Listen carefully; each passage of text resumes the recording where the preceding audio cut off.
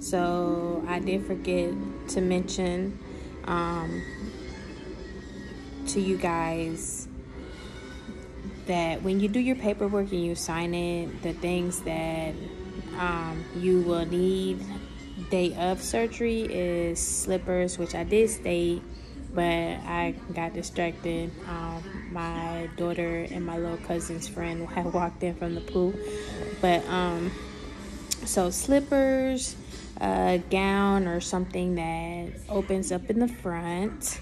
You will need a bathrobe, which I got mine on right now, and I did decide not to go to the pool because like I did say, I got sunburned pretty bad yesterday. And you will need to take all jewelry off. So tonight I will be taking all my facial jewelry off. No nail polish, from what they say, or on the piece of paper, from what the piece of paper says. No acrylic, and if you do have acrylic, you will have to take your index pointer finger, you will have to clip it down so that they can clip that little thing on your finger to for your pulse.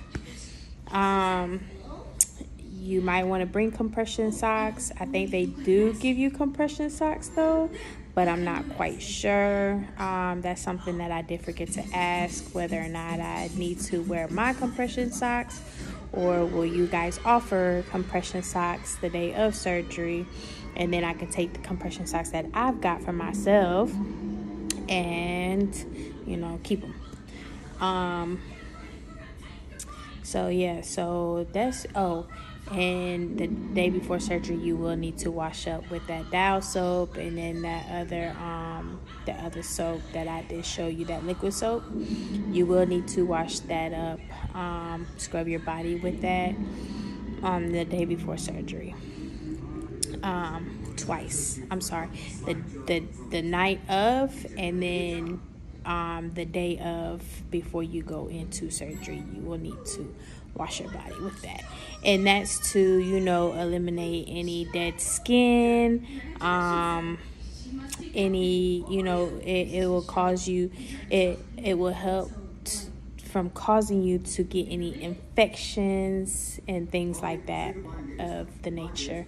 And I know because, like I said, I've had surgery and I have had to, wash with that same stuff the day before surgery and the day of surgery before I came in for surgery.